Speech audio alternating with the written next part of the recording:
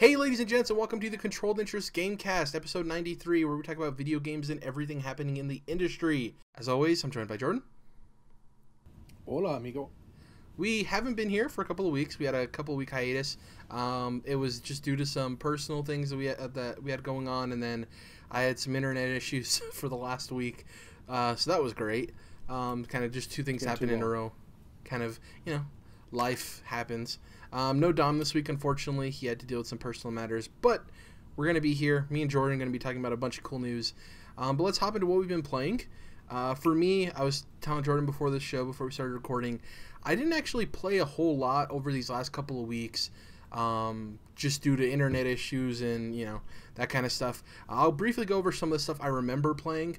So I've actually played quite a bit of Sea of Thieves, and I couldn't wait to get on the podcast and talk about it.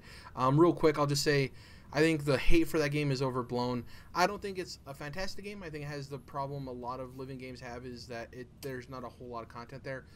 That being said, it's exactly what Rare had been promising the entire time. Short gameplay loops, fun on the sea with your friends. People keep saying it's No Man's Sky and saying all this like ridiculous nonsense. It's like I think it's totally overblown. Loved my time with Sea of Thieves. Still playing it. Played PUBG, of course. What else? Played some more Into the Breach. And the biggest thing I'd been playing when I had my internet issues and I didn't have internet for about a week and a half. Right before my internet went out, I purchased Ultra Moon. I'd been sitting there and I'd been dabbling with Alpha Sapphire, just doing some like Pokemon grinding, catching Pokemon, stuff like that. I'm still working on the living decks, which is a whole thing I don't want to get into in terms of what that is, but I've been working on that for a long time. This isn't something I picked up like last week when I got Ultra Moon. It's just something that I've been working on with the Pokebank that's on the 3DS for a while, and I was like, I'm not really playing anything. I could, work on that. But as far as Ultra Moon goes, I like it. It is probably my least favorite Pokemon game I've ever played. Did you ever get into Sun or Moon? No, this is my first time playing Gen 7. I didn't play, Okay, I thought so. Gen 7. Yeah, I didn't play Sun and Moon. I forgot why I didn't pick it up, and then Ultra Sun and Moon came out, and I was like, okay, if I end up picking them up, I'll pick up the Ultra version, because why would I buy the base version? And I was getting that Pokemon itch, like I said, and I was like, I'll pick up Ultra Moon and start playing it. I like it. Like, I'm not saying I dislike the game. Excuse me. My only issue with it is, so I love the region, like Hawaii, obviously, it's called Alola in the game. Right. My biggest issue with it is I think, and people have this thing of saying, like, Pokemon designs are generic, Gen 1's the best. There have been really cool designs almost every gen. So far in this game, I'm about four hours in. I beat the first island. There's no traditional gym battles in this game, which I don't have a problem with. It's cool. Disrupt conventions, I'm fine with that. That's not the issue I have. My issue is with the narrative of the game. People are going to be like, oh, Pokemon don't really have deep stories or whatever. I still like the narratives of the games. They're simple and they're fun. With this one, it's very weird where, like, I'm constantly being forced into dialogue with this side character. Hey, you've played Moon, right? Or Sun, one of them? Sun. Yeah, the Lily character. Right. You're constantly, like, I enjoy what's going on with her, but, like, every time I'm in a new city, you're like, come to a new building, like, you're constantly being berated with having conversations with her, and, like, this is the first Pokemon game in a while for me where I feel like I'm not able to, like, get to that point in the game where I can go and do whatever the hell I want, and I can move around and check out stuff. I'm, like, constantly, like, move 10 feet, conversation, move 10 feet, story conversation, move 10 feet, main story conversation. Like, I'm constantly feeling it's stop and go, stop and go, stop and go. And it's not letting me, like, get into the game. And as far as Pokemon designs go, I like the starters. I think they're cool. But there isn't... It seems to be like a lot of the Pokédex that I've run into so far is made up of other generations. And I haven't actually gone in and done research. I probably will after the show. I want to see how many original designs they made for this game. Because from what I've seen so far, 4 hours in, I've maybe seen... I want to say, like... 15 new Pokemon, which is kind of crazy considering it's a brand new generation of video games, or brand new generation of Pokemon games. Like, seeing 15 new designs is kind of odd for me. I'm expecting to see a lot more, and I don't know if when they decided to make Sun and Moon, they didn't want to add a whole lot of new Pokemon because there was already so many.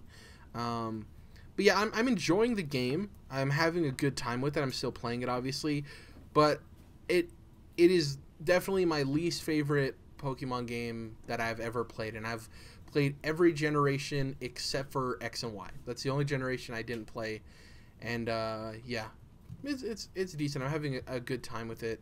I'm trying to think of what else. I've been reading All New Wolverine. Finished Volume 1. I'm halfway through Volume 2. Finished Southern Bastards Volume 1. I also finished Walking Dead Volume 1. And the other thing I started was the Cinegrace Iceman run. Nice. I just read issue 1 last night. Really cool. I like the way they introduced the series. I like that he's, going on with... not currently in Marvel Comics, there's this weird thing that they're kind of trying to fix through Fresh Start and Legacy and a couple of things, where there was this weird time jump that happened with some character, not time jump, but like universe colliding stuff, where there was younger versions. I think it was the 616 universe, correct me if I'm wrong, right, Jordan? The 616 universe got pushed into the main canon universe, and that's why like Miles Morales is now with Peter Parker. I think 616 is the main universe. Or yeah, sorry, the Ultimate Universe got pushed into the 616 universe.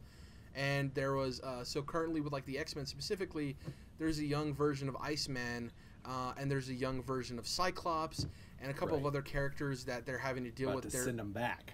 Yeah, they're learning from their older counterparts, and that's where the Cinegrace issue 1 starts off with of Bobby talking to his younger self, and also you find out that he's gay. And I like the way they went about it. It wasn't a traditional like, hey parents, I'm out of the closet. I like that there was a little bit more nuance there of him like signing up for this dating site and not really sure what he's doing, and at the end of it, he realizes that he doesn't really need to go through all the effort of explaining himself to the world. He just kind of puts the shrug emoji, which is pretty funny. But yeah, I'm enjoying that, enjoying comics. Now that since I didn't have internet, I was a week behind on everything, freelance work and a bunch of other stuff. I'm kind of now at the point where I'm back to where I was before the week hiatus from like access to internet. So I'm going to be starting to jump back into getting back to finishing Wolfenstein 2 so I can talk to Dom about that next week. And then after that, I'm not sure what I'm going to jump into because I don't have a PS4, so I can't get God of War. I'm not sure if I'm going to pick up Far Cry 5 yet or if I'm just going to wait since I've already waited this long. But yeah, it's pretty much it for me. What about you, Jordan? So since you finished up talking about comics, really, I've been reading a shit ton of comics. I have just about caught up with Walking Dead, since you mentioned it. I am in the middle of the Whisperer War. What issue are they on? Really cool. Sorry to interrupt you. They're in the 170s, right around 175. Okay. And I'm about to hit 160, so I'm very close. And then been going through Invincible still. Let's see. I started reading The Sandman. I don't know if you know about The Sandman. It's a Neil Gaiman comic. Yeah. In the DC universe. It's from maybe 15 years ago, but it's pretty well regarded as one of the greats. So I decided to give it a try, and so far it's really good. I think 12 issues in there. Finished up Watchmen with the Comic Book Girl 19 Watchmen Club. So that was my third time reading that, so obviously I already love that book, but it is, I would say it's such a masterpiece that you get something new from it every time, which obviously makes it very special, so really enjoyed that. And then kind of just keeping up on the weekly stuff. Shout out to Black Cloud. That's a really cool Image comic that is kind of like, a good way to put it is, part of it takes place in a world where imagination becomes reality. Like, you can kind of imagine things into an existence, I guess you'd say. So really cool, really beautiful. Excuse me. And then just read through Batman and the Flash crossover, The Button, which is like in the early 20s of the Batman Rebirth run. And that's pretty good stuff, even though really what it is the button they're talking about is the Watchman pin, the smiley face with the blood on it. So what they're doing is bringing in the Watchmen to the DC universe, and so I'm pretty wary about that because it's obviously I don't think Alan Moore would be very happy with it, but even past that, I just think it's kind of a slippery slope they're on there. So we'll see how that goes, but DC Rebirth is pretty solid overall. I've been reading some of the other books, and I do think it's better than New 52. I think New 52 got shit on a little too much because there was, obviously people love like the Scott Snyder Batman with Court of Owls and stuff like that, but there was a lot of good stuff in there that people didn't give the right spotlight to, just because there was some really bad stuff in there. But Rebirth has been good so far, and then there's some other random weekly stuff, Star Wars Darth Vader and stuff like that. But besides comics, I've been playing a bunch of different games since we last talked, some new releases. You mentioned Far Cry, which I'm enjoying quite a bit. A lot of people, there's kind of like a mini controversy on the internet because a lot of people were upset that it didn't touch on or wasn't handling the like cult vibes and the political vibes as serious as they thought it should. And I really wasn't surprised by that at all. I thought people were kind of goofy for expecting that. Like, it is a Far Cry game at the end of the day, and it's about having a good time shooting shit. So that's what it is, and that's what I like about Far Cry games, why I play Far Cry games, and so that's why I'm enjoying it. So I really got no problems there. So yeah, it's pretty much just a great Far Cry game for me, which the last 3 games have been, other than Primal, which I was not a big fan of. But yeah, I'm enjoying that. And so Burnout Paradise Remastered came out, and I think I'm a huge Burnout fan, Jerrad. I like Burnout Revenge a little bit more than Paradise, but Paradise is also a game that kind of got a bad rap just because it was a big transition in the Burnout series, with Revenge not being open world and then Paradise being open world. I think one of their biggest mistakes was not having crash mode, which is probably what made a lot of people dislike it, but really fucking dope game, especially revisiting it now. And I talk a lot about the Ghost Need for Speed games, which are former Burnout developers, and man, you can just see how much Burnout Paradise was ahead of its time and how it set up the way modern arcade open world racers play, like Need for Speed and Rivals and Payback. So really enjoyed that.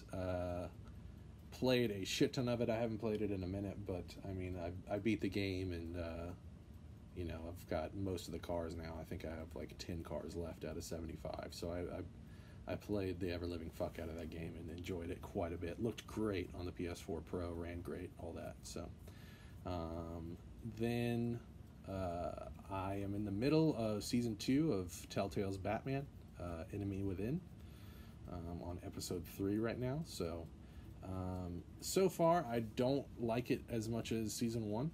I think it's got some pacing issues that Season 1 didn't have. But it is still very solid, and I am still enjoying it. But I'm kind of waiting for it to actually go somewhere, and being in the middle of Episode 3, I think it would be about time that you'd want to get that going. So enjoying that, though, and I'm sure I'll have a different opinion once I actually finish all 5 episodes. So and then finished watching the 3rd season of The Path, the 1st season of Star Trek Discovery, which was pretty cool show. I think it's a great show, really. It's I think it's got a good balance between like the heady sci-fi of Star Trek and then the more action heavy stuff of like the newer Star Trek movies. So I did enjoy it, and of course it's solid sci-fi, so I like that. It's got really great cinematography when it comes to the space stuff. the battles and the ships floating out in space and stuff. It looks really fucking good for a TV show. So enjoyed that. So yeah, that's a little bit of everything for you. Nice. Seems like you had a busy couple of weeks. I mean, we hadn't done the podcast in like, I think 2 weeks or 3 weeks, so we had a lot to catch up on in terms of what we were playing. We hadn't done the podcast for 2, and I think I hadn't been there for 3. Cause oh, yeah, you're right. Able to make it. Yeah. So it's kind of, for you, it's been a way longer hiatus. Right. Yeah, so that's it for everything we've been playing. We can hop into the news now. Got a couple of news stories. In terms of, like, happening this week, there wasn't a whole lot, so we're going to kind of talk about some news stories we missed over our hiatus here from the podcast. But the first thing is actually very current. It happened the day of recording this. God of War is receiving like crazy critical reception. The embargo's up on reviews. It's receiving 10s from the likes of IGN, Easy Allies, a bunch of other outlets. It's currently sitting at a 94 on Metacritic, which is really impressive. This thing is trending higher than Horizon Zero Dawn, which is also really impressive. Yeah. I know that you and Dom are probably going to be purchasing this on release day on the 20th. I obviously don't own a PS4 yet, but I will be purchasing this game when I own a PS4. What are these review scores? Is it something you expected? Like, how do you feel about this critical reception the game's receiving? So, I didn't know about it until Dom messaged us today. But it was mostly what I expected, to be honest, because the way that Cory Barlog specifically has been talking about this game, he's been doing a lot of podcast interviews recently. So hearing him on Beyond and Kind of Funny Gamescast, and then, you know, all the stuff before that, I could just tell that this was going to be a pretty special game. And looking at it, you can see that as well, looking at the gameplay. So, yeah, I have been very excited about it. You know, I'm a huge God of War fan and don't really have as many of the complaints that other people do about Kratos being so one-dimensional and stuff. I kind of push that to the side, and it doesn't upset me as much as it does other people, so I probably would have played it even if it hadn't been like this. But nonetheless, I think it's a good idea to take the series in a new direction because it would get stale. And so I'm really excited for it. I'm hoping that, you know, since I didn't already have an issue with the current state of the franchise, that it won't be too different for me, even though usually, you know, I'm pretty adaptable and pretty flexible with that type of stuff. But regardless, I've been excited for it. I am excited for it. Can't wait to play it. So, but yeah, mostly what I expected. I did think it was going to be very high reviewing. I mean, you know, if nothing else, it's a Sony first-party title, which are almost always reviewed very highly, so that's not too much of a surprise. Yeah. I think the cool thing is I think the games have kind of been a reflection of Cory Barlog's personality, or maybe his current position in life. I think the first the trilogy and obviously the spin-offs and stuff are kind of a reflection of him being a young developer and designer wanting to prove a point and making just a badass game with really cool, fun combat. And I think now that he's older, I think this kind of tone that it's shifted to is a more mature tone, more story-driven. You know, obviously it's focused on a relationship between a father and a son, which is very personal to Cory Barlog. I think it's a good shift for the series, and I think the thing with these kind of things is if it is such a departure for some people where they missed what God of War was, you still have those games. Like, those games aren't going anywhere. Right. There's plenty of them. I think, if anything, this is a great open door for people who maybe were turned off by those games, play this game, love it, and are like, I want to see the legacy from which this game was built, and they can go back and play those games as well. So, I'm a fan of God of War 2. I played God of War and God of War 2, loved them to death. By God of War 3, I don't think I was primarily playing on a Sony console, so I never got around to it. Then I never played like Ghost of Sparta or Ascension. 3 was actually partially written in partnership, or 2, sorry, was written in partnership with his dad, who's an author, which I didn't know. Cory Barlog's dad. That's cool. Yeah. Yeah, 2 and 3 are fucking amazing games. I mean, I like them all, but 2 and 3 are really fucking good. Yeah, I loved 2. I remember 2 very fondly. 1 was, I think, fun, but in comparison wasn't a very good game to 2 anyways. I didn't play 3, like I said. The next bit of news here, during the pre-show, I actually didn't bring this up, but I wanted to add this to the news story. We don't have to talk about it too long. But during Inside Xbox, which is Xbox's new monthly show where they dive into new game announcements or new details on their upcoming releases, their second episode happened this month, and they talked about a lot of really cool things coming to Backwards Compatibility. They showed off a bunch of Star Wars titles, including Jedi Academy, the first and second Battlefront games, the original ones. KOTOR 2, the first Knights of the Old Republic, is already on Backwards Compatibility. There was a bunch of other Star Wars titles on there as well. Also Jade Empire, Conqueror's Bad Fur Day, not Bad Fur Day, Conqueror's, I don't remember the name of it. It's escaping me. I wish I had the list in front of me. Anyways, a huge list of games that are coming this month, on top of the fact that Red Dead Redemption, the original, got a 4K enhancement for Xbox One X. And I don't know if you've seen the graphics comparison, Jordan, but the improvement is amazing. It's really cool what they did. Well, that's what I was going to say. I think it's awesome that you're getting these backwards compatible games, but it's even more awesome that they're like really enhanced, good old fashioned upgrade. And they are big fucking upgrades. Like Jade Empire, they showed like when they do that classic thing where it shows the gameplay and then it comes from left to right and slides the new up-res version over it, and Jade Empire looked like it's crazy. Like it looked way better than the original would if it was just simply emulated. It's crazy what they do. I with remember their technology. seeing Elder Scrolls Oblivion, a few months back, and I was very pleased with how that looked. So yeah, good on them, man. It's great that it's not only backwards compatibility, like you're not just able to play these old games, but there are improvements to them, which is awesome. Right. And the technology behind it when they explain it, how it just does it, and the whole systems, it's crazy. It's really impressive. So some good news for Xbox in a week where PlayStation is getting all of this love for God of War, which they deserve because the game looks like it's phenomenal. But speaking of PlayStation, the couple of weeks that we were recording, there was these rumors going around of the PlayStation 5 on this website called, I think, Semi-Accurate or Slightly Accurate. Very bad name for the website. It's fucking weird. It's a subscription-based news site, and it's $1,000 to enter the website and get through the pay gate. But anyways, they had some information on their website pointing to PlayStation 5. It was actually called the Epsilon Project, I believe. And it was just showcasing the technology that might be in it.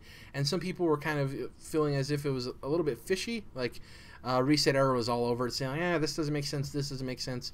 But in terms of actual information, Jason Schreier came out and kind of nerfed all of the discussion, or so we think if his sources are to be believed. He states in his tweet, a rumor last week suggested that the PlayStation 5 would be out in 2018, but that's probably not going to happen. Here's everything I've heard about Sony's next machine. And he has a quote here from his article. I don't want to read the entire thing. If you want to read it, definitely go over to Kotaku.com and read the article. Jason Schreier puts up some of the most phenomenal pieces about video games in the industry, like his Fall of the Star Wars game. I forgot the exact title of it. The Visceral situation was an incredible piece. But he goes on to say about the PlayStation 5, over the past month I've spoken to dozens of game developers across a variety of disciplines and studios about the next generation of consoles. Of those, 2 people said they were directly familiar with plans for Sony's new console.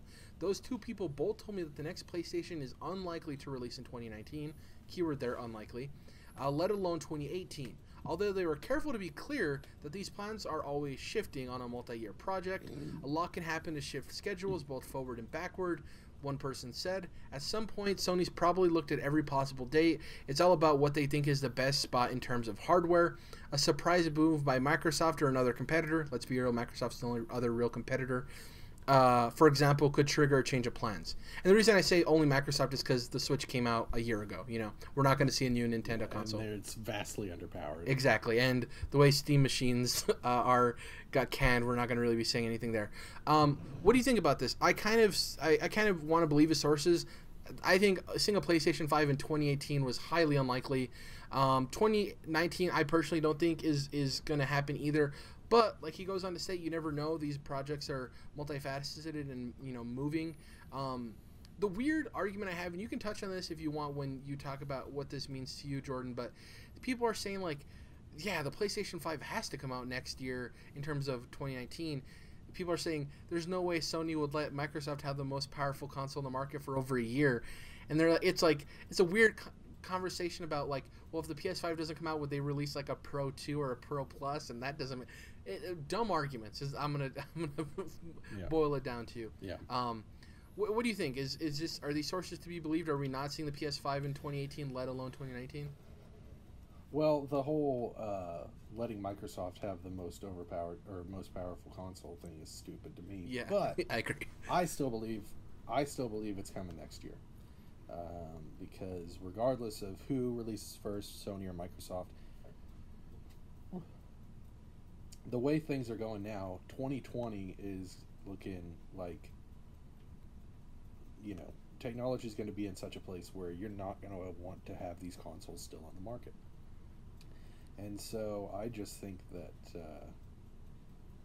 2019 is a good spot. That means you're at 6 years with the life cycle, and not even really the life cycle, but the gestation period of PS4, let's say, for example, being out there on its own until PS5 comes out, because of course the consoles stick around for a couple years afterwards.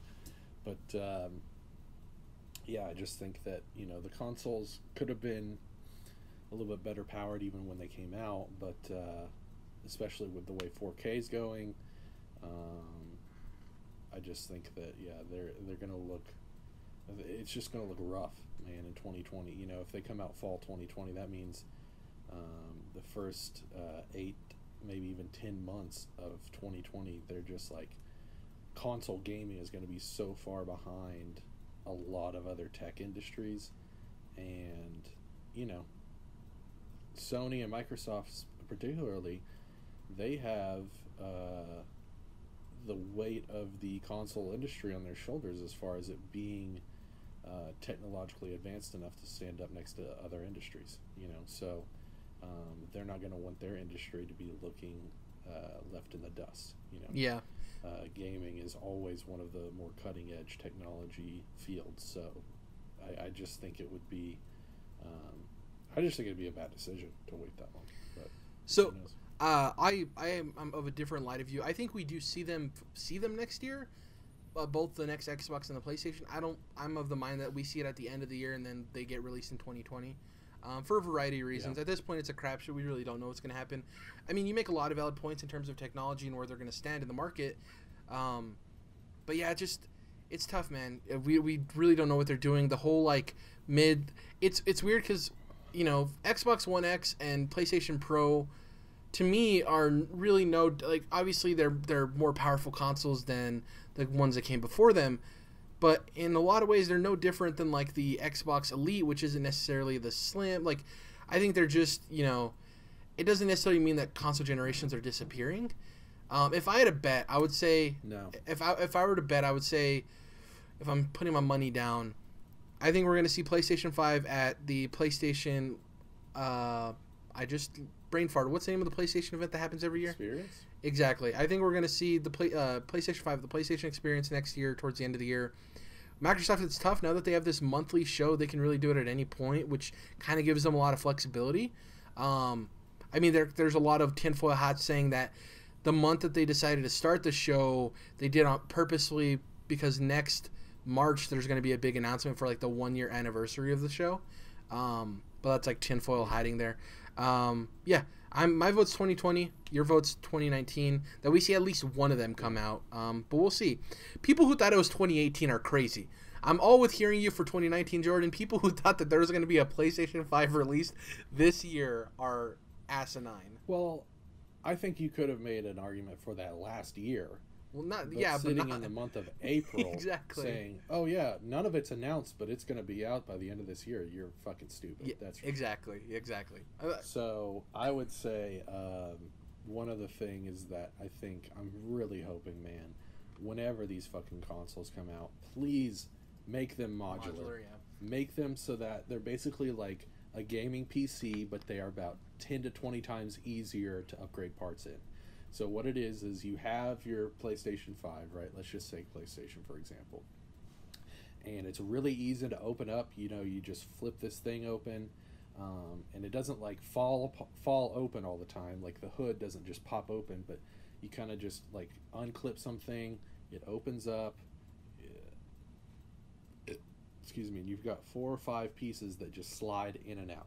Yeah. So you have maybe your video card, your sound card, your hard drive, and something else there that Sony and Sony alone can make proprietary parts for, that say 2 or 3 years down the road you just slide a new piece in and the box stays the same, and 10 years down the road you still have the same box, because short of dropping it on the ground, really nothing's going to go wrong with it, because it is a box that has connectors, really, for these modular parts. And Microsoft could do the same thing, where there's not like third-party modifications and shit like that. That's not going to work. But they basically just allow you to buy a Sony proprietary part that you slide in. Once you slide it in, close the hood, and then boot it up, it's as simple as doing an update, just like we do it nowadays. And I mean, does that not sound simple enough for the basic consumer?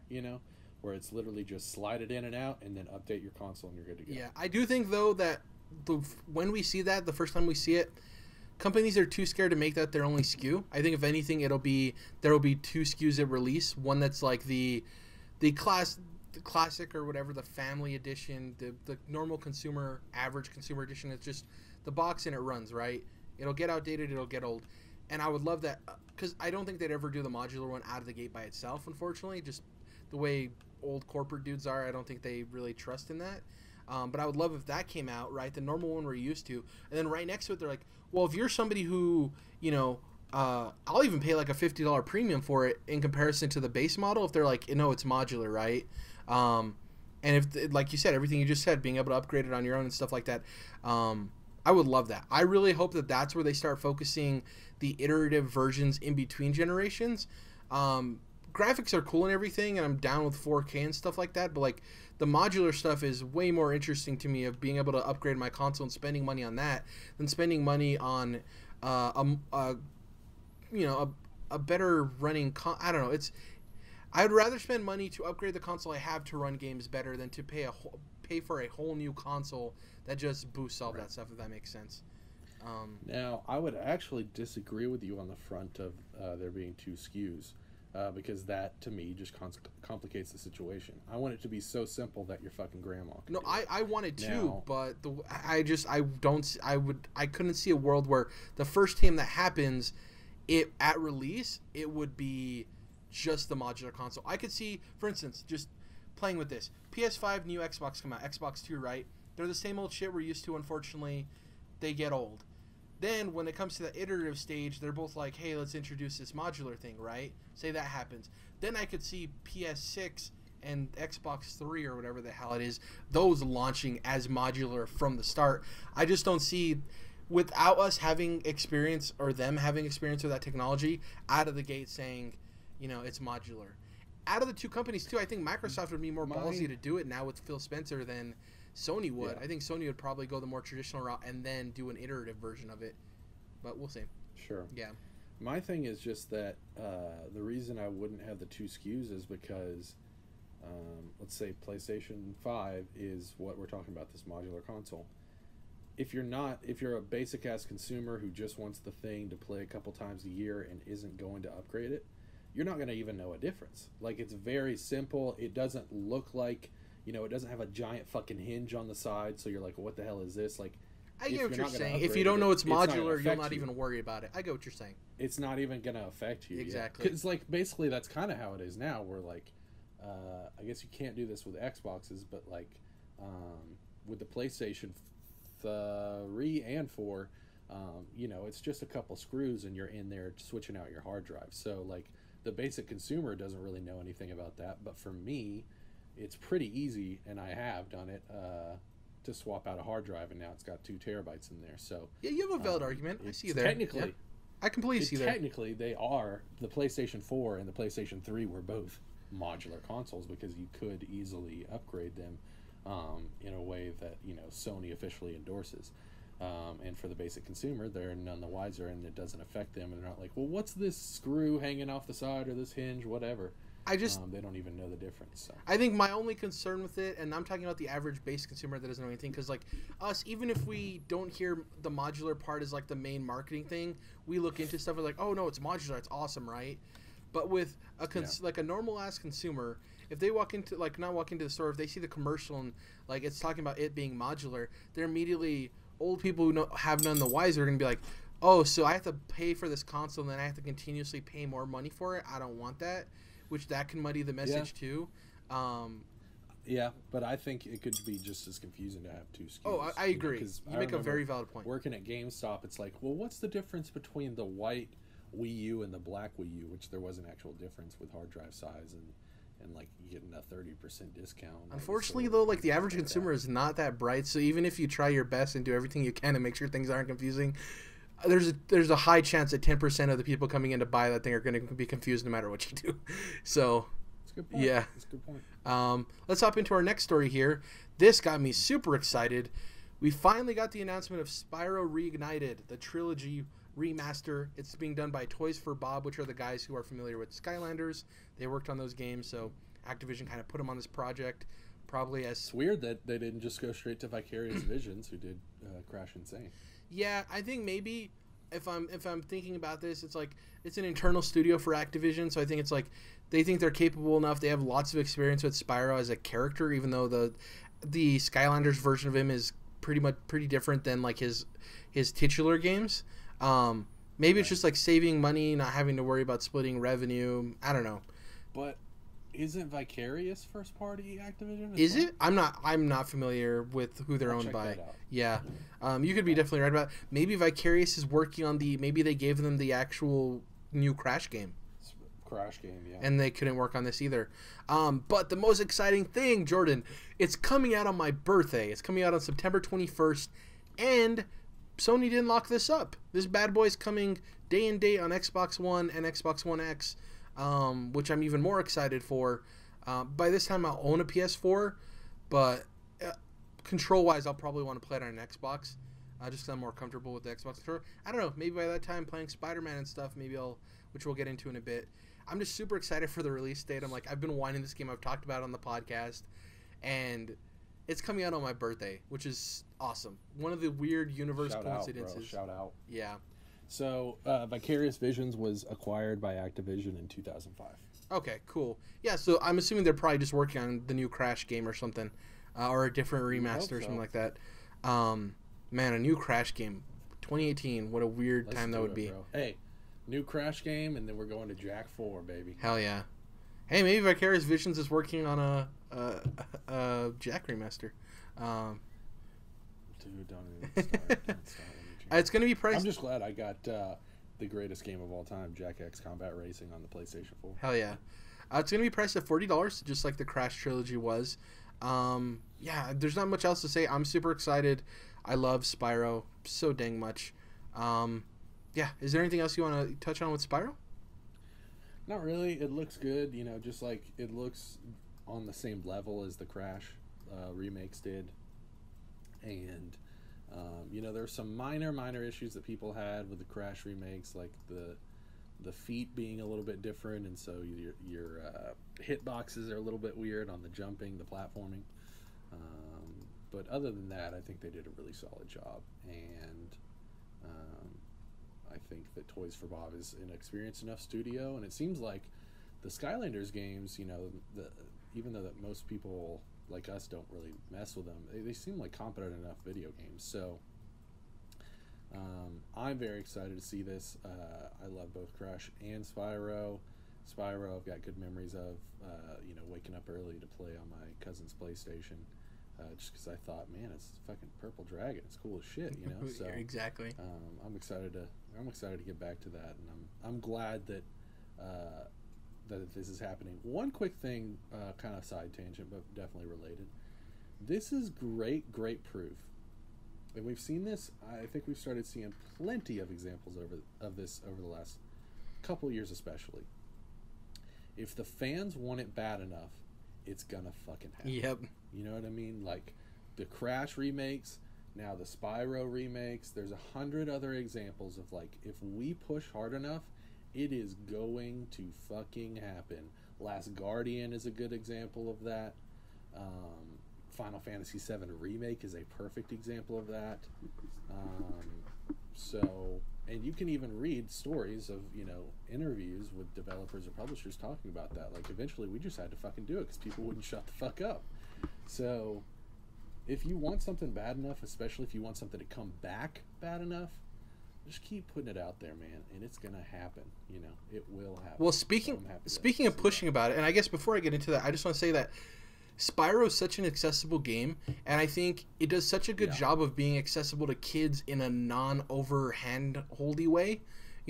I think it's just like a very easily digestible game where you can teach people how to play video games, and I'm excited for this. This is definitely, like, if I ever do have kids, the Spyro Trilogy is I want them to play this if they want to play video games kind of thing. It's one of the games I want them to touch in their lives. Absolutely, sure. But you got to take them through all the different mascot platforms. You got to go Crash. Of course, you got like Mario and shit, but you got to go Crash and Spyro. I ain't passing on Jack and Daxter now. They're playing that too. No, I'm saying you got to go with Jack and Ratchet and Sly, and then you could even, if you're a sadistic bastard, you could introduce them to Knack at some point. Well, their third game was going to be Dark Souls, no matter what. I'm just kidding. Oh shit! Like a little 3. Jerrad's a tough dad. Yeah. Run him through the Soulsborne legacy. Anyways, speaking of, you were talking about how if fans want it enough, it happens. An interesting thing is, we got Insomniac Games working on a Spider-Man game. We got the release date, which I'll get to shortly. But hearing their interview with Game Informer, they actually pitched their idea to Marvel, which I didn't know. They went to Marvel and said, hey, you're in the business of making AAA video games now. We think we can make a Spider-Man game. And they pitched... So it wasn't Marvel going, hey, Insomniac's great, and they just made Sunset Overdrive, which feels kind of like Spider-Man. Yeah, they basically, they pitched it to Marvel. And maybe it's somewhere in the middle of, like, Sony and Marvel talking like, hey, can we make a Spider-Man game? Or Marvel's like, we want you to make a Spider-Man game. And they're like, can we have Insomniac pitch you a game? And that's Insomniac pitching Marvel and make sure everything's square. Yeah, but we got the release date, so September 7th, which means that I'm possibly going to have... I'm trying to remember. Do you remember the release date for not Rise of the Tomb Raider, Shadow of the Tomb Raider? Shadow? It's September as well, isn't it? I think it is September, yeah. Yeah, it's September 14th. So that means in 3 straight weeks, it's it's actually Dragon Quest XI, September 4th, Spider-Man, September 7th, Shadow of the Tomb Raider, September 14th, and then Spyro, September 21st. So September is a very busy month. Very busy month. That means we're getting closer and closer to games finally being released in the fucking summer, Jerry. Closer, step by step, day by day. I've talked about this is a game I'm going to be purchasing a PS4 for, so I will have a PS4 by September 7th. You can bookmark that, write it down, send that check to the bank. I can't wait, Jerrad, and I can't wait. We got to have a topic when you do about, what games you got to play. I already have a list, man. I have Bloodborne. Yeah. I have Ratchet and Clank, which those two I got for PlayStation Plus. I'm definitely getting God of War. I'm not going to get them all at once, though, because obviously I'm a responsible spender. But there is a list of games I definitely want to get to that I didn't have the fortune of playing. Did you ever finish Last of Us? Oh, yeah, 100%, yeah. Okay. Yeah. What was I going to say? So with Infamous Second Son, baby. With Spider-Man, we got a lot of news and a lot of information. So the first thing is that we kind of got to look at the web swinging a little bit more, look at how that functions. It's momentum-based, it's pendulum physics-based. Everything that they were saying in that video, I was like, yep, you guys fucking get it. Exactly. You guys fucking know what you're doing, man. For those of you wondering, the game has 0 microtransactions. The suits in the game, if you want to be your own Spider-Man and go through the game how you want to look, there's materials and stuff you gather throughout the game, and you actually craft suits. There's going to be a ton of suits, more than like 40 some, it looks like, according to Game Informer. By the way, all of this information is by Game Informer. Go look at their coverage. They got the exclusive stuff off the bat, and it's incredible, all the stuff that Insomniac shared with them. So for pre-ordering the game, you're getting 3 exclusive suits. When they announced the release date, they showed off Punk Spidey, And today, the day of recording this, they showed off the second of the 3 suits, and it's the Iron Spider suit from Avengers Infinity War specifically, not the comics version, but the movie version. Yeah. And it looks, like I told Jordan before the show started, it looks clean. It looks great. Another piece of information that's really interesting, some people don't like the white spider on the chest. You actually don't start the game with that suit. You start in the traditional Tobey Maguire-esque, the classic Spider-Man suit everybody's used to, and the white spider and his upgrades on his suit have a narrative reason. There's a reason he has a new suit after a point in the beginning of the story, which obviously they didn't want to spoil. They said there's a ton of the rogues gallery in the game, because obviously you can't have a Spider-Man game without showing off all of his different villains. The interesting thing, they asked him point blank, is villain in this game? And the creative director said, he's an interesting character. So, wait, what? Is who in this game? Venom. I thought you said villain. Is villain? Oh, sorry, no. They asked, is Venom in this game? And the creative director simply replied, he's an interesting character. Honestly, dude, you're talking about having the rogues gallery. I would love it if they were just like, nah, dude, it's one guy. Yeah. It's one of the solid ones, of course, Green Goblin or Venom or somebody like that, Doc Ock. But I would like it if they were like, no, it's just the one dude, and then game 2 is just one dude, and then maybe game 3 is like Sinister Six or something like that, But I am a little bit worried about them blowing their load on the villains in this one game. Yeah.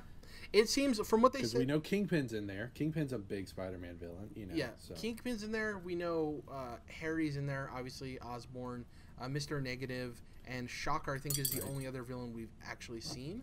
So we haven't seen Vulture. Yeah. We haven't seen most of the Sinister Six, Carnage, Venom.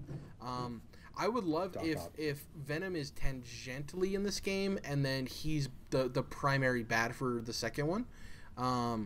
Well, and then, you got to wonder about Miles Morales. He's in this game, so is he going to become Spider-Man in this game? Is he just going to be Peter's buddy in this game? What's going on there? So, exactly. Oh, another... Because I'm hoping this is a franchise. Exactly. I hope so, too. I hope this is, at the bare minimum, a trilogy. The other bit of information, Mary Jane is playable in this game.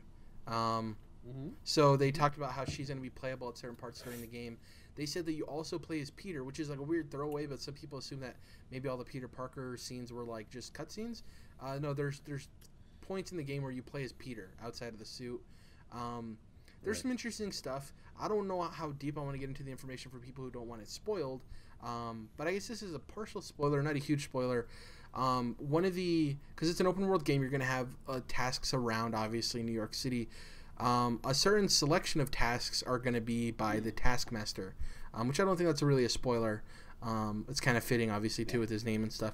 But yeah, there's so much to dive into in terms of what this game's going to be. I was at about, I would say, an 8 for this game, maybe a 7, right? Once all this, I would say an 8. Once all this Game Informer information and footage came out, and all of the gameplay we're seeing and how beautiful the game looks, I'm up to a 10. I changed my Twitter banner to it. I changed my computer wallpaper to it. I'm super stoked. There's a photo mode, which is awesome. A cool workaround to not being able to injure civilians is that the attack button when you're near civilians turns into the interact button. So it's like handshakes, greetings, celebrate with a civilian, take a selfie with the civilian. Just a bunch of cool stuff. The web swinging, I think, is one of the most key parts of a Spider-Man game. Everything I've seen, the way it works, it's simple enough that the average Joe can go in and have a fun time just swinging from building to building. But if you sit there and you get good at it, you can get real good. Because there's different ways that you interact with vaulting and slinging your web and running off of certain buildings. It looks incredible. I really like that every time you shoot a web, it connects to something. Yeah. It's not like in the old games where it's just going in the air. Like it has to connect to the top of a building or whatever. Yeah. Before we close out and we talk about what we're going to be playing next week, what's one thing that you don't know about the Spider-Man game that you hope is a part of it? That's a good question, Jerrad. Well, I mentioned whether or not Miles is going to become Spider-Man. I am very... Because this is an older Peter. He's 10 years into the suit. Just let that be known. I thought it was like 5 or 7. I'm pretty sure it's 10. Okay. Well, either way, I am excited to see what the deal is with Miles.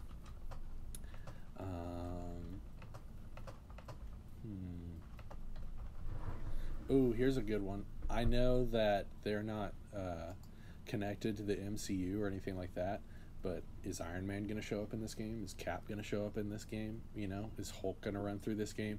Like, just because they're not trying to necessarily build a franchise and have, like, you know... Sorry to interrupt you. 8 years. Or something. 8 years. 8 years. Yeah. Okay. So even if they're maybe not trying to make a Thor game next or something like that at Insomniac, it would be cool if they had their own little universe. And it's like, well, we're only making Spider-Man games, but, you know, doesn't mean that the fucking Avengers can't run through this bitch. Doesn't mean that the Fantastic Four can't be around, you know? Yeah. Because I am very pondering very hard what the deal is with, you know, are they gonna make it pretty insular and it's like New York City, really just Spider-Man, and then the Spider kind of family with MJ and Miles and people like that? Or are they gonna make it the Marvel Universe, but we're only making Spider-Man games? So interesting. I'd like to see interesting tidbit in one of the trailers that the Game Informer released. You see Avengers Tower. Yeah, I forgot. I thought you knew that. Yeah, you see, like, clear as day, you see the Avengers Tower in the game. And they actually asked them, like... Yeah, that's important. What's this building with the A on it? And they're like, never seen it before. Interesting. You know? And then we have, obviously, we have Square Enix and Crystal's Avengers game coming up. And though they said it's not a connected universe in terms of they don't directly interact with one another, it'd be cool if they paid homage to one another, you know? Maybe... we also don't know. Spider-Man is a huge part of the Avengers in the comics, not so much in the MCU until of late when Sony gave them the rights to be able to use him. Is the Avengers game going to have their own Spider-Man? You know what I mean? We don't know that yet. Yeah. So that would be a clear like, if we see Crystal's Avengers game at E3 this year and we don't see Spider-Man, then we kind of have an idea of, oh, they really don't want those streams crossing of... They don't want two of the same character and get people confused. So maybe there is a loose tie in there. You know what I mean? Not directly connected, but maybe they pay homage to each of them. It's going to be very interesting to see how this all plays out. Because... Are we seeing gameplay of that Avengers game this year, Jerrad? I'm saying yes. I think we're seeing it on Microsoft stage. I think we're seeing it. I think we're going to get early as E3. I think we're going to get a year window. I think we're going to get 2019 or 2020. I guess we wouldn't see 2020 because it's too far out. I'll say we'll see 2019 on the trailer. I'll go with that. Because, remember, Crystal's working on this and Eidos is helping them. So it's like two pretty large studios working on this game. Yeah, it's weird, you know, how they've also got Shadow coming out. It's like, I don't know, it's weird, but who knows? Yeah, we don't... Square Enix is great at handling studios and publishing games. Exactly. Their Western front is pretty good, for the most part. Yeah, well, that's because they're really not as much in charge of that. Exactly. They kind of just are the ones that are fronting the money for that, but we'll see. Yeah. For me, I guess, the one thing I want to see that we don't know about yet... First of all, I want to say I'm glad this isn't an Origin game. Great. Super happy about that. Yeah. Going with your cross... Glad it's not tied into a movie, Jerrad? Yeah, that too. Going over your whole crossover thing, it's interesting because, you know, people say that why would they do that? Doesn't make sense. It's never... People don't do that. Why would they ever do that? What the MCU did was never done before either, as effectively and as big as it did, right? And Marvel is kind of ballsy enough to try to pull something off like that too. You know what I mean? And... Right. I think it's like, oh, you know, having Spider-Man, having Insomniac do it, that's a good first step. I don't think it'll ever be like a crazy crossover where it's the same assets and stuff, obviously. But it could be where they're building universes and or one universe, and you do have the nods to the other games without that character in there necessarily. But then it's like, how weird is it to have like a Marvel game with a bunch of superheroes, but it doesn't have Spider-Man in it? You know what I mean? So it's like, where does that line get drawn? I think the most likely is basically what they did in... Arkham Knight, where you've got voicemails of Lex Luthor talking to Bruce Wayne about this about this Superman guy, and kind of just little Easter eggs here and there and references. But who knows? Well, and it's also, I wonder how the assets and stuff, who necessarily owns all of that in terms of like the split of that. So like if Marvel partially owns the Spider-Man like assets for Spider-Man PS4, could they use his model not necessarily for gameplay, but like have him in the background of like a cinematic shot or something? Like there's all those weird lines with trademarks and usage and stuff. But then that automatically connects them, you know? It's like, well, we didn't want to confuse people by making a different. I guess you're saying having the voiceover isn't as one-to-one, yeah. Yeah, you either connect them or you don't, and I don't think that Insomniac Spider-Man and Square Enix Avengers are going to be connected. So, but I definitely think it's a possibility that Spider-Man could show up in that game, and you know, there's Iron Man or whoever in this one, just different ones. Yeah, I think my one hope for this is I hope that Sandman's in the game.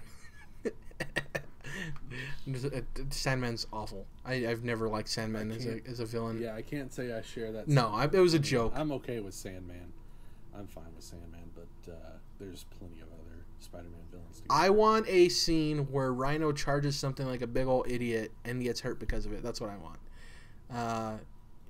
Good old-fashioned slapstick. Exactly. But no, really, I'm super excited for Spider-Man. Can't wait. It's the reason I'm buying a PS4. And I get to play that and then Spyro Trilogy within 2 weeks of each other. What a glorious time to be a video game fan. And then God of War shortly after that. I would assume I want to try to play God of War before Red Dead Redemption 2. That's for sure. Yeah, that's pretty much it for this week's show. Dom will be back next week. As far as what we're going to be playing, like I said, I'm back into the routine of I caught up with everything I needed to catch up on. So going to be playing more Ultra Moon. See how that goes. I'm going to be finishing Wolfenstein 2 now that I can actually get to that game. It sucked too because like I told Dom I was going to finish it and I started playing it and I got maybe like 2.5, 3 hours like farther in. And I was like, okay, I'm just going to smash this game, really enjoying my time with it. And then the whole internet thing happened. I'm like, okay, cool, great. Yes, so going to be finishing that, and then I don't know what I'm going to jump to after that. I kind of want to start the Banner Saga because I started it and stopped. I want to go back and actually start it from the beginning, especially with 3 getting the announcement of coming out in July. I really enjoy the art style of that game and the gameplay. I got pulled away by something. And then next month, I'm not getting God of War, this month I'm not getting God of War, but Ashen is on the horizon. Ashen was that indie game that kind of looks like Souls-esque, and apparently from early previews, it has Journey-style multiplayer. So like there's people that like come in and out of your game and you don't really know which ones are the NPCs and which ones are the actual players. I'm interested in the price point for that game and early impressions, and I'll decide if I'm at release picking that up or not. But yeah, I'm really excited just to get back to playing video games, honestly. And I think I'm going to go watch A Quiet Place this weekend as well, if I can get to it. I want to watch Quiet Place and I want to watch Rampage. Rampage because it looks like a big dumb movie, big dumb fun movie, and A Quiet Place because I'm interested in seeing that movie. And also, John Krasinski and Emily Blunt should be Mr. Fantastic and Invisible Woman. Oh, okay. Yeah. Shout out to my girl, Emily Blunt. Sorry, go ahead, Jordan. So I'm really glad that movie is good because it was one of those movies where like, okay, this is probably either going to be real great or real bad. And it turns out a lot of people are saying it's real great. So I'm really glad about that. You know, I love horror. I'm also trying at some point... Jordan, did you see it? Jerrad, go ahead. Sorry. Fucking just barrel through. You said horror movie. You saw it, right? Jerrad, I'm fucking trying to make it through that 1,000-page book. Oh my god. Okay. I really am. So... I mean, I'm 400 pages in. You know, at this point, might as well fucking finish. So what I want to say is that I don't want to ruin. I don't know if that would ruin it. Anyways, the second movie, Chapter 2, is going to take place the second half of the It story when they're adults. So far, right. Jessica Chastain is in talks to take on the role of. Is it Barbara? No. What's her name? Well, there's only one girl. Yeah, so it's... you know who I'm talking about. Her.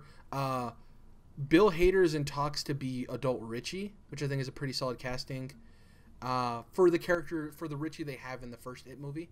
And James McAvoy is in talks to be adult Bill. So, gosh, those all three sound great. Yeah, all three exactly.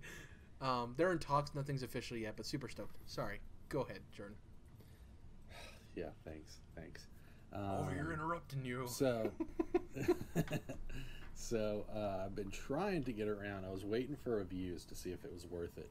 Been trying to get around to see Ready Player One in the theater. It looks like it's good enough to actually warrant going to the theater, especially with the visual presence that it has. So I'll see if I get around to that. Of course, getting super pumped on Infinity War. You and I were talking about how before the show I'm going to see. We're both going to see it in IMAX. I'm going to see it in the only like true IMAX theater in Tennessee that can actually do 70 millimeter, which there's very few across the country. I don't know if it's actually gonna be in 70 millimeter for this one, but what I do know is the reason I'm going to see it there specifically up in Nashville is because this is the first Hollywood film to be shot 100% in IMAX. So very excited about that. I know it's still a couple weeks away, but I'm getting pumped either way, you know. So there's that. Have you read the Prelude comic yet? No, you know,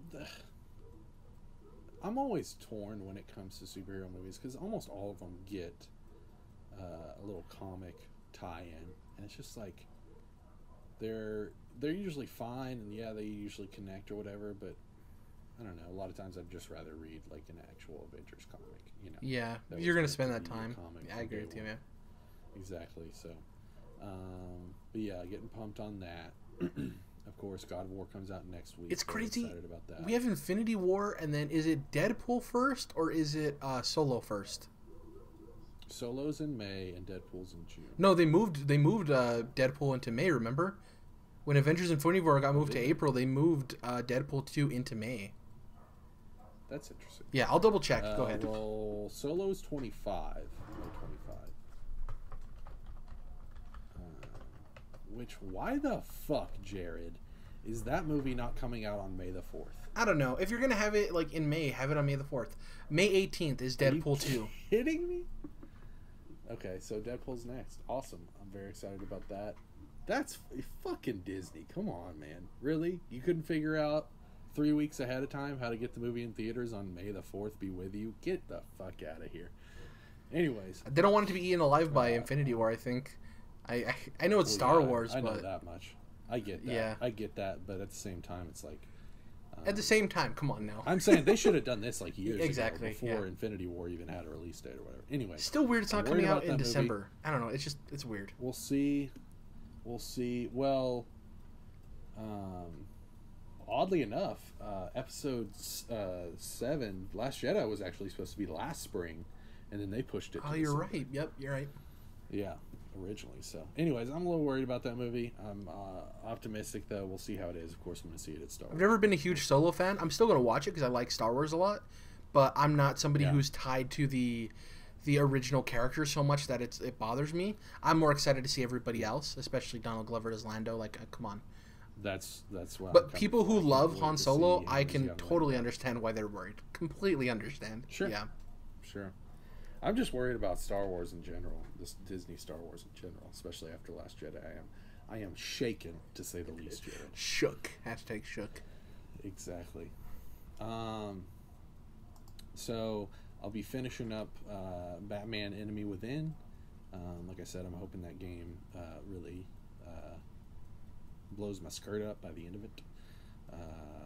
And then get back to Far Cry 5 probably. Read some more comic books, I'm sure. Probably be finished with Walking Dead by next week. Which, you know, series finale coming up. There's something worth mentioning. Or not series finale, season finale this summer. Hopefully it's not the series finale. Did it get renewed for a new season already?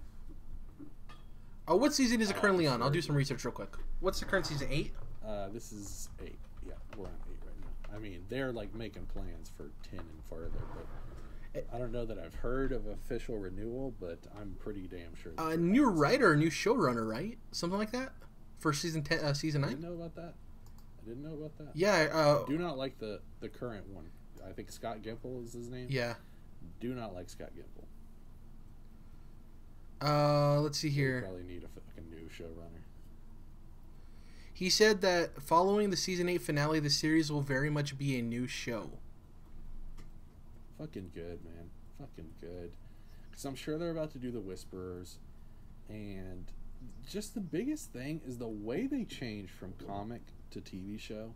Most of the decisions they make and the changes that they do are fucking stupid. They make the shit from the comics worse. You know what I mean?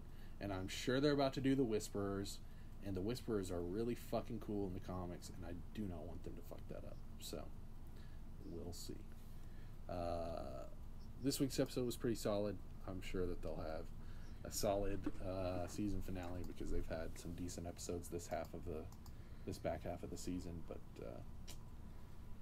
all I can do is keep my fingers crossed. Quick shout out on a show. Jerrad, you might actually like this. It's a British show called Requiem. Have you heard of it? No. It's a horror show. And you know I love a good real deal horror on TV. Shout out to Outcast. Shout out to Penny Dreadful. Andre 3000. But this one... Sorry. You said Outcast. It was a dumb joke. Go ahead. No, it's cool because I was talking about So Fresh and So Clean earlier on the show, so you're just leaving it back around. Oh, yeah. But anyways, Requiem is kind of this girl who's being haunted, and it is a little bit slow in the beginning, but it's still good horror, and I think you'd enjoy it. It's only 6 episodes, too, which you know I'm all about. That oh, yeah, short and sweet. Killer, no filler. 6-8 episodes is all a TV show needs to be. This 10, 13 episode, 16 episode Walking Dead, fucking get out of here. Over 12 is hard for me to episodes even get semi-interested in, personally. Yeah? Yeah. Oh, yeah. Oh, yeah. So, yeah, there's a quick shout out. There's a quick rec. That's all I got for you, boy. Awesome. Thank you guys for joining us for episode 93. Glad to be back. Dom will hopefully be back next week. We're trudging into close to E3. We're trying to line up guests for those predictions podcasts that we do every year, so that's going to be cool. Yeah, just excited to be back talking about video games. It's been a while, Jordan. Glad to talk with you. Hey, man. Great to be here, Jerrad. Hey, now. You're an all-star. Thanks for having me. Thanks for having me. Yeah, so if you can, please follow us on iTunes. Leave us a review if you can. That definitely helps. If you don't know, if you're not familiar, every time somebody follows the podcast or leaves a review, it moves us up the chart so people can actually see us when they click on games and entertainment. We're not trying to get to the top of the thing. We'll never be there, but you reviewing the show gives us a higher chance, even if it's one of you, to put us up there and more people can get their eyes on us. If you haven't subscribed to us on YouTube, we're putting it more than just a podcast. I put up an impressions video of Monster Hunter World when that came out. I recently put up another, I don't remember the other video I put up where I uploaded something with Marvel. I can't remember now. But yeah, we do a lot of different stuff. We do the podcast as well. Even if you're not going to listen on here and you listen on iTunes or Google Play, it just helps us out a bunch. So definitely do that if you can. Thank you guys, and we'll catch you guys next week in episode 94. We might have a guest, not too sure yet, but we more than certainly will have all 3 of us back. So, bye.